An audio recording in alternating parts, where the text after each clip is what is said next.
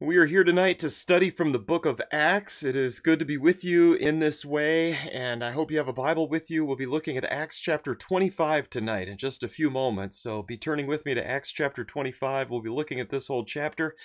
We will be traveling over the next few days, so Hans is planning on preaching this coming Sunday if the Lord wills, so if you can be here this coming Sunday at either 9 or 11, be sure to sign up online. And then also plan on being present for the Bible class at 10 as we continue looking at the exploits of King David. Tonight we are continuing in our study of the book of Acts. So the book of gospel action written by the beloved physician Luke to a man by the name of Theophilus, giving him a history of the early church. So that's kind of the big picture where we are. By way of very brief review, in the ABCs of Acts, we have a successive letter of the alphabet for each chapter in this book, so kind of like a memory tool. So up to this point, we've looked at the ascension, the beginning of the church, carried and cured, determined disciples, empty jail, first deacons with the question mark, a great hero, the reference to Stephen there, how can I am Jesus, journey to Joppa, kingdom includes Gentiles, liberated again, missionaries sent out, not gods but men, the old law is not binding, the Philippian jailer converted, questions answered in Athens, reasoning with the preacher, saving our religious friends, Troas on the Lord's day, uproar in Jerusalem, valuable citizenship, waiting to kill Paul. And then last week we looked at the excuses of Felix. I didn't hear from anybody with a better answer for X in this chapter, so I guess we're leaving it with the excuses of Felix. But again, if you do have something better, let me know. By way of very brief review, just over the past few weeks, the recent past here kind of all goes together in these last few chapters.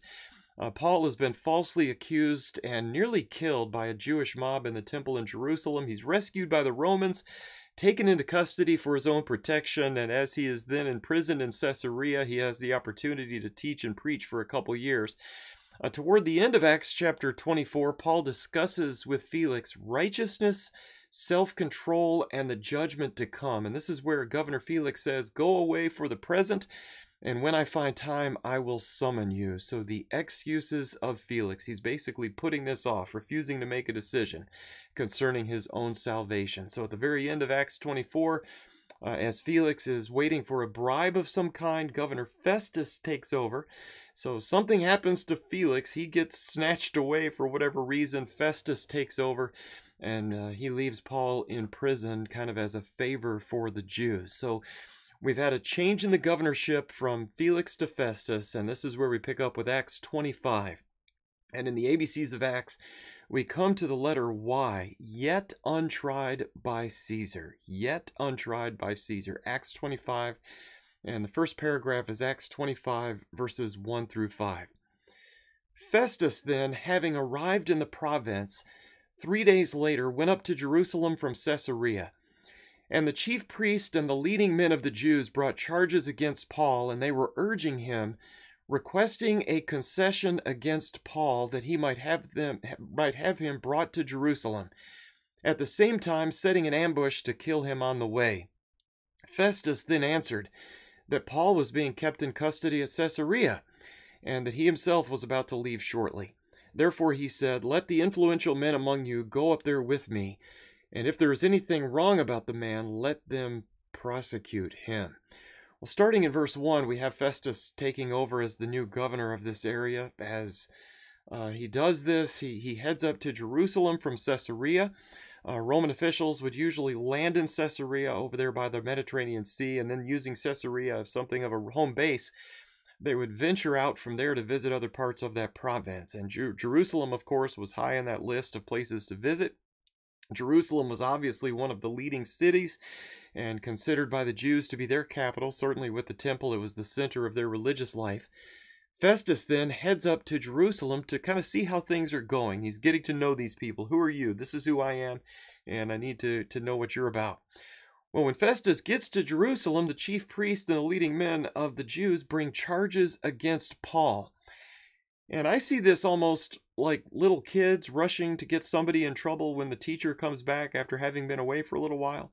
So they want to get their story heard first. Only these men have the hidden agenda of looking for some way to assassinate Paul in that process. And these 40 men who vowed not to eat or drink until they killed Paul, they're getting pretty hungry, I'm thinking, after a period of about 2 years. And so they're really desperate at this point. Their goal is to still have Paul brought to Jerusalem. They know they can't kill him in Caesarea. That's a fortified city. So we need you to bring him over here so we can kind of figure this thing out. So they want to use that as a way to kill Paul as he's being transferred. Again, this goes back to that plot they hatched a couple years back. Well, the new governor, he's not stupid though, and he's in this position of power for a reason. He's seen this kind of thing before. And so he reminds these men that Paul's being kept in custody in Caesarea. And oh, by the way, I'm about to leave. And so why don't you come along with me and we'll do this thing up there. So he invites the influential men to come along on that journey, giving them the invitation to prosecute Paul up there. Certainly not down in Jerusalem. And that's pretty much where we left off 2 years ago. So not much has changed in this period, other than the fact that Paul has now been confined for an additional 2 years. He hasn't been murdered, that's the plus side, but he's still not free. So he's just kind of just hanging there waiting to see what happens next.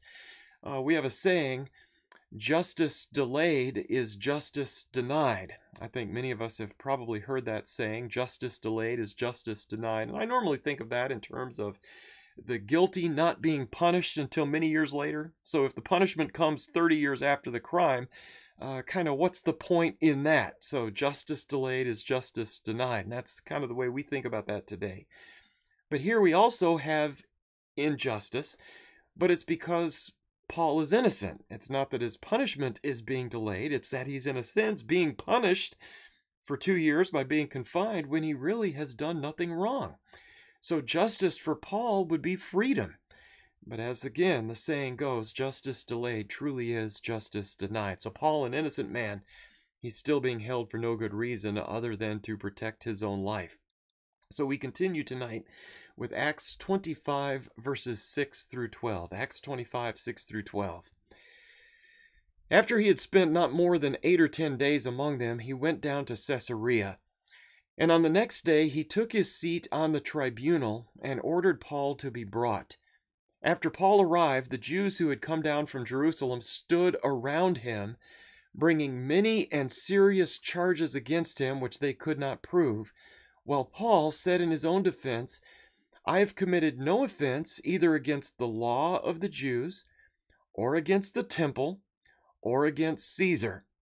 But Festus, wishing to do the Jews a favor, answered Paul and said, Are you willing to go up to Jerusalem and stand trial before me on these charges? But Paul said, I am standing before Caesar's tribunal, where I ought to be tried. I have done no wrong to the Jews, as you also very well know. If then I am a wrongdoer and have committed anything worthy of death, I do not refuse to die. But if none of those things is true of which these men accuse me, no one can hand me over to them. I appeal to Caesar. Then when Festus had conferred with his council, he answered, You have appealed to Caesar you shall go. Up in verse 6, Festus stays in Jerusalem another week or so before heading back to Caesarea. And once he returns to Caesarea, he gets all situated in his official role on the tribunal. He orders Paul to be brought in at this point. And remember, as we've learned over the past few weeks, we actually still have the floor of this palace, this Roman facility where Paul most likely made his defense. And this is it, the picture on your screen there. Again, just this is review if you've been in class the past few weeks. But historians are highly confident that this is the actual place where Paul was confined and where he made his defense there. So it kind of almost looks like I would say maybe a fire pit or something in the middle. Of course, we don't know. We don't have the walls and the ceiling, the roof over this thing here. All we have is the floor. But this is it. So Paul is brought into this room, which is amazing that we still have this. And what I think I'm noticing for the first time here is that when Paul is brought in verse 7, the Jews who had come down from Jerusalem stood around him, bringing many and serious charges against him which they could not prove. And so we have Paul surrounded by his accusers. And to me, that's a little bit shocking. I know today normally we have the prosecution over here on one side, we've got the defendant on the other. But here, though, Paul is surrounded, isn't he? And that it doesn't seem normal to me. It doesn't really seem fair. But it has the potential, certainly, of being quite intimidating. But the point for us is that the Jewish leaders, they can't prove anything. And we've been here before. They haven't proved this earlier. And so they can't prove it. They're bringing many charges, and they're bringing serious charges. And so these are charges worthy of death in their mind, but they have no proof of these things. So Paul responds by affirming, I've done nothing wrong. In other words, prove it. Yeah, a lot of big words you guys are using here, but prove it. So he hasn't committed an offense either against the law of the Jews. He hasn't committed an offense against the temple itself. Remember, that was one of the accusations, that he brought a bunch of Gentiles in there. I haven't done that. Nobody can prove it. And he certainly hasn't committed an offense against Caesar. So I haven't offended the Roman Empire. I'm just doing my own thing and haven't bothered Rome at all. So he is completely innocent. And he's been confined for at least 2 years, but has done nothing to deserve this. Well, Festus, though, the politician that he is weighing this, isn't he? And I think we can maybe see it from his point of view. I've got this one man, Paul, here, versus what seems to be all of the Jewish leadership. So the question is, do I make this one man mad and put him on trial for nothing and maybe convict him or sentence him to death for no reason? Or do I let him go and then end up with every single Jewish leader mad at me? This is not the way I want to take over my new governorship here, by having everybody in charge under me upset at what I'm doing. And so he tries to find a solution by asking Paul whether he might be willing to go back to Jerusalem for a trial, as these men have requested. And it's almost funny to me. It almost seems like, it looks like Paul is a little bit in charge here, doesn't it? We have this governor asking Paul for his permission to go back to Jerusalem. Well, as a Roman citizen, though, Paul basically says, no way. I am not going back there. And he knows they're trying to find a way to kill him. It was his nephew who pointed out that plot 2 years earlier. And he knows there's no way for him to get anything remotely resembling a fair trial in Jerusalem. There's no way they will hear him and hear his side of the story and all that, which I kind of find interesting that the governor says, how about if I go there with you? So I think he was trying to anticipate some of Paul's objections here. And so that's not acceptable to Paul. I'm not going back there. This will not end well. And remember, he has the prophecy from Agabus that things will not go well in Jerusalem. And so we find that Paul appeals to his Roman citizenship again. As a Roman, I am standing right where I need to be. This is the Roman headquarters. You are a Roman governor. You're the judge. I'm a Roman. You're a Roman. We're Romans. And I'm right where I need to be. I've done nothing wrong, as you well know. I find it interesting he points that out here. And I think the governor does, in fact, know this. And so Paul says, if I deserve to die, let me die. I'm willing to go right here. Do it now. But as it is, no, there's no way you can hand me over as an innocent man to get killed by these people. And so Paul's conclusion here is, I appeal to Caesar. And this right here changes the course of the rest of this book. This sets the tone for the next several chapters. Once those words leave Paul's mouth, a series of events is set in place. As I understand it, this was the right of every Roman citizen. If you weren't getting justice, you could appeal your case to Caesar himself. Of course, if you were guilty, Caesar would take care of that and you would regret it. But if you were truly innocent, if you were not getting a fair trial, if somebody higher up was being unfair, if they were abusing you in some way, Caesar was the ultimate appeal. So Caesar could overrule any ruling by any lower court. So today, I guess today in our legal system, we might compare it to appealing to the president for a pardon. You know, for a federal crime or for a state crime, we can appeal to the governor. But of course, that's once we're convicted, isn't it? So it's not a perfect parallel. Nobody's been convicted at this point, far from it. But Paul relies on his citizenship, and he appeals to Caesar to have this case heard by the emperor himself. Notice in verse 12, Festus talks it over with his council. So he consults. That's a very wise thing to do. He doesn't just issue a ruling on his own. He's new to this, so probably he's been promoted in some way. So he's new to this situation. So he brings his people together. What do I do here? And his answer is, well, you've appealed to Caesar, so to Caesar you shall go. And at this point, there's really not much Festus can do about it. He could maybe try to block this, but if Caesar eventually finds out that he's done this, Festus is pretty much on his own here, and he's on the line for anything that happens. So Festus then kind of backs away from this case very slowly, very carefully. This is about to not be his problem anymore, but we still do have a problem. So let's continue tonight with Acts 25, 13 through 22. Acts 25, 13 through 22. Now when several days had elapsed, King Agrippa and Bernice arrived at Caesarea and paid their respects to Festus. While they were spending many days there, Festus laid Paul's case before the king, saying, "There is a man who was left as a prisoner by Felix, and when I was at Jerusalem, the chief priest and the elders of the Jews brought charges against him, asking for a sentence of condemnation against him. I answered them that it is not the custom of the Romans to hand over any man before the accused meets his accusers face to face and has an opportunity to make his defense against the charges. So after they had assembled here, I did not delay, but on the next day took my seat on the tribunal and ordered the man to be brought before me. When the accusers stood up, they began bringing charges against him, not of such crimes as I was expecting, but they simply had some points of disagreement with him about their own religion and about a dead man, Jesus, whom Paul asserted to be alive. Being at a loss how to investigate such matters, I asked whether he was willing to go to Jerusalem and there stand trial on these matters. But when Paul appealed to be held in custody for the emperor's decision, I ordered him to be kept in custody until I send him to Caesar." Then Agrippa said to Festus, "I also would like to hear the man myself." "Tomorrow," he said, "you shall hear him." So we continue then with Acts 25, verses 13 through 22.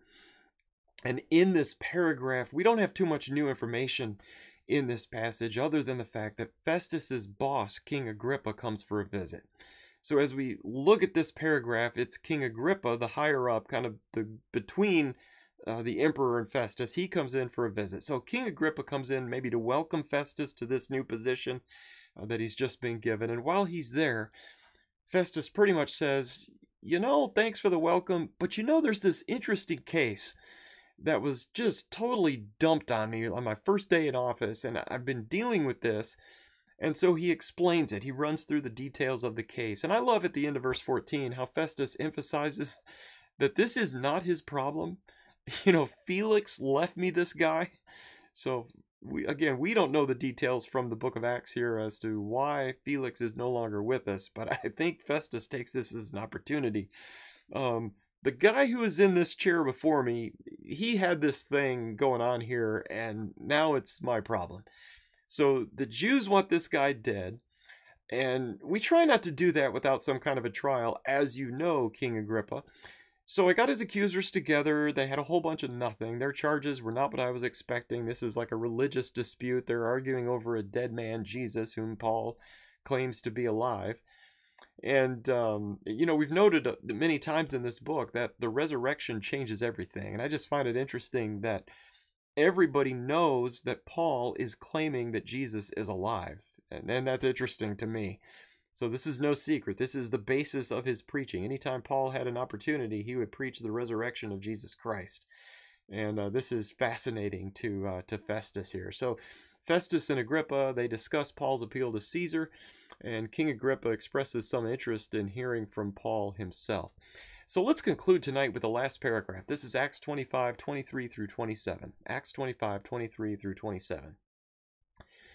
So on the next day, when Agrippa came together with Bernice amid great pomp and entered the auditorium accompanied by the commanders and the prominent men of the city, at the command of Festus, Paul was brought in.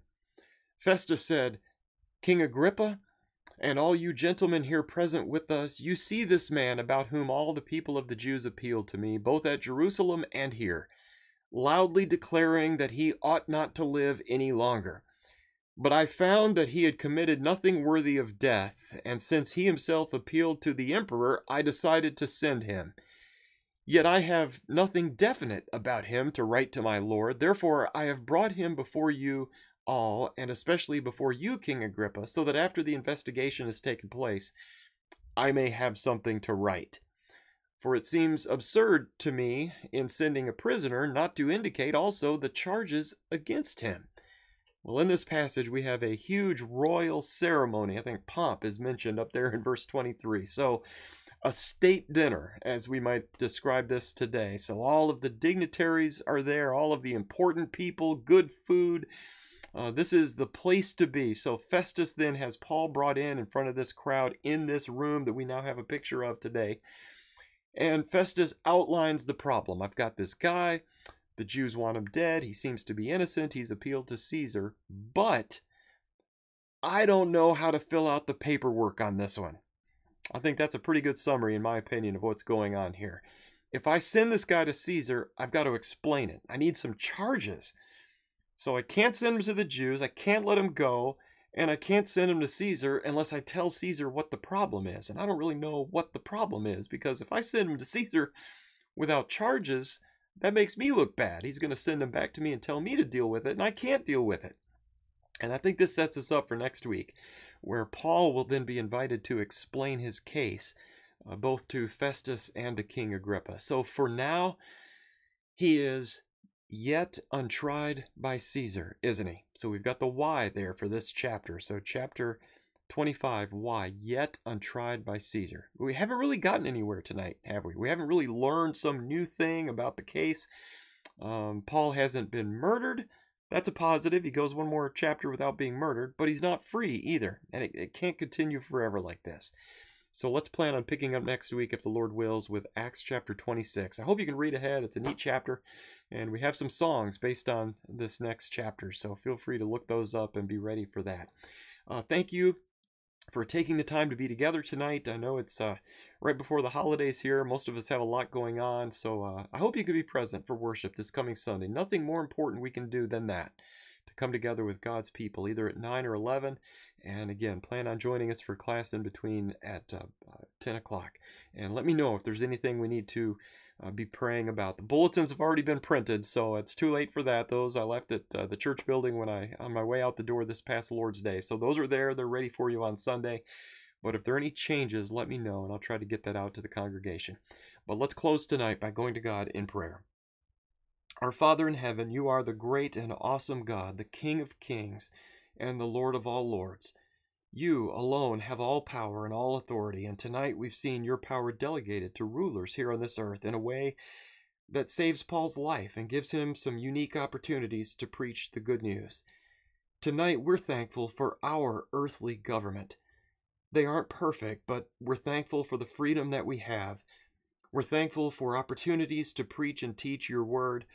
We pray that you would bless those who serve in government in all capacities. Bless them with wisdom, that they would use their power appropriately. Tonight we ask your blessing on those who are traveling. Be with us as we interact with our families. Bless us with patience, that we may treat each other with love, doing for others as we would like to have done for ourselves. Thank you for sending Jesus to this earth. What an amazing blessing. Thank you for that indescribable gift. We come to you tonight in his name. In Jesus we pray. Amen.